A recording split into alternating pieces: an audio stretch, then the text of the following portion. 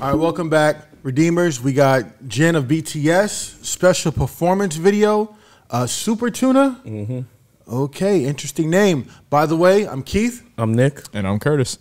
All right, so this is your panel, and we're going to get ready to get into it. You seen the thumbnail? You know what we're getting into. All right. Let's see what we got. This is a choreo joint too.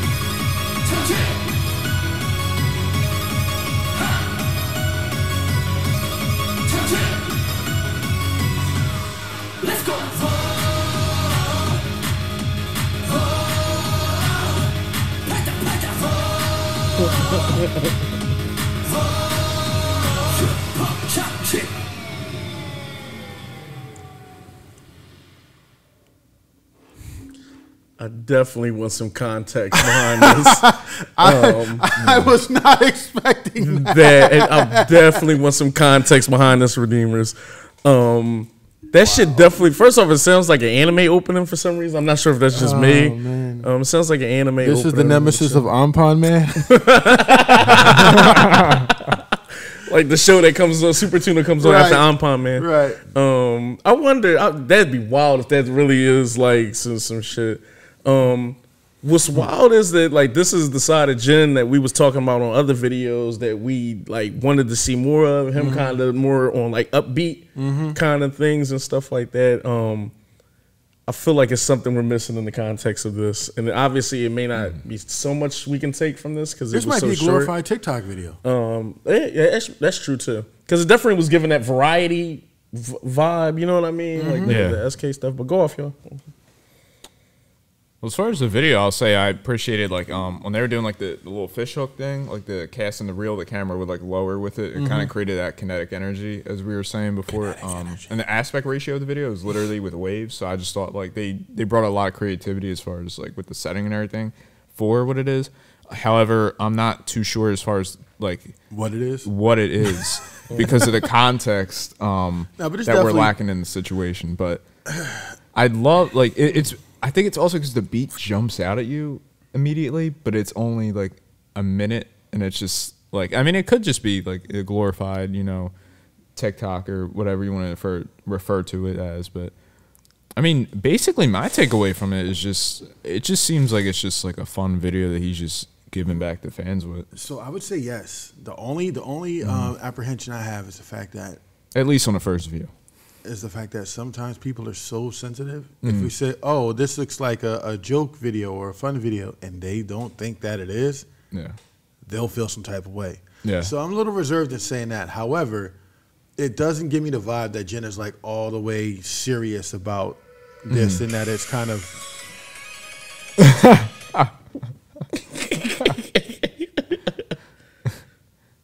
No, I get what you're saying, though. Like, basically, my kind of thought with it was like that means something different amongst us, just the way we talk with each other, as opposed to like how it may resonate with other people. That's not necessarily saying song hit number one over there. It's on news and variety shows already. Jen stated the song is goofy and an embarrassing song. It's a Super Tuna challenge already happening. So it is like a TikTok. The song was produced by Platus Entertainment, 17's production. Okay. But it's not his song, right? He is self-proclaimed, and he's co-produced. He has a co-produced credit on here too. So I'm assuming he wrote and did some stuff too. Fish was also his love for scoring catches. Oh, okay. Jim must be a fisher or something like that. Let's see. Comical, delightful performance of Jin, unique, shining visual. The lyrics are also witty and unravel the desire to catch a big fish. Draw many reactions from his fans regarding Super Tuna. It's a song I made for fun while fishing with a friend. He also expressed his shy feelings about the unexpected popularity to the fan community on Weverse. No, these people don't do these challenges. I didn't plan. I'm so embarrassed, he said. So yeah, okay. But this screams TikTok to me. So I mean, you know, he may not have intended it that way, but that's where we are, and that's where it's probably going to stay for about the next 2 years or next 6 months, depending on what comes up after it.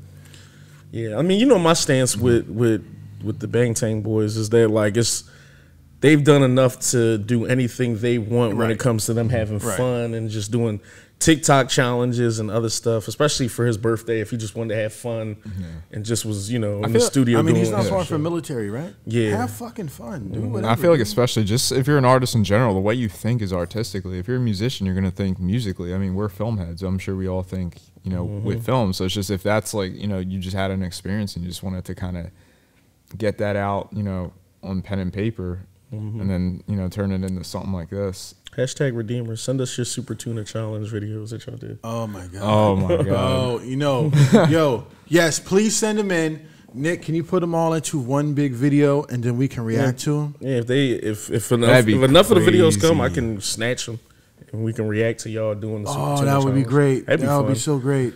And then like people who ain't been here like low, and they would have no idea what the fuck this is. It's like, what the hell? I feel like I'd be more embarrassed reacting to it than actually if I were to do it. Oh well, I'm not doing it, but no, I'm not either. I'll react to it.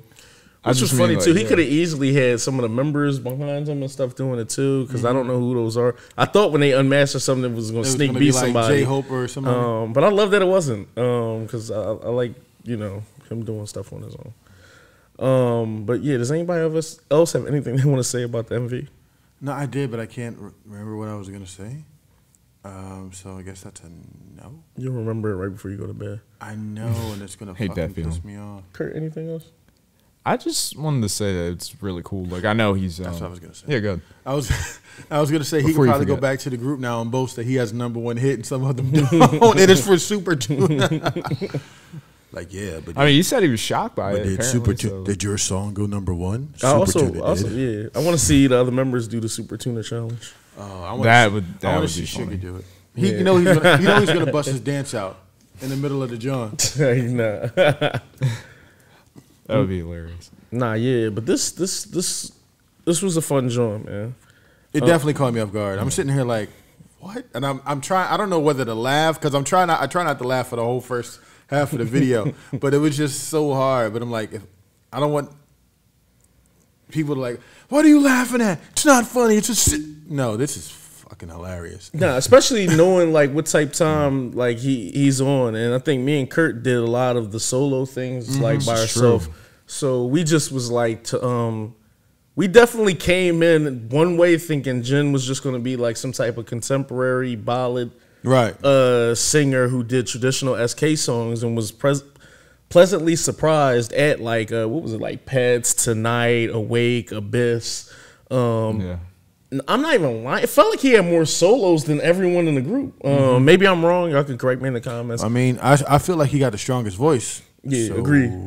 So it, you know, as many solos that he had, it was, you didn't get the same Jin every solo. You got like so many different iterations of him, and that was just something I didn't know until now. So I'm happy about that, and I'm glad this caught me off guard. I swear, even when someone said it was a dance one, I thought it was gonna be something else. I thought he was like gonna come out trying to show and prove that he could hang with the 3Js or whatever, and just come out with something fly. And then when you said Super Tuna, I'm like, it already is giving off. I'm like, what the fuck is he doing? And then when the music started hitting, I'm done. I was done. Yeah, but like, comment, subscribe, share. Like I said, hashtag Redeemers. If y'all did the Super Tuna Challenge, let us know. Or send us the link to some people. If it is more context to the song than the information that I found, let us know what the song is about. In do they have your comments? Do they have your IG? Because they can, if they did it on TikTok, they can share the video to your they IG. they can send it to Redemption. They can email. They can copy the link and send it in any format, and I'll pull it up and be able to grab it for you. We need that.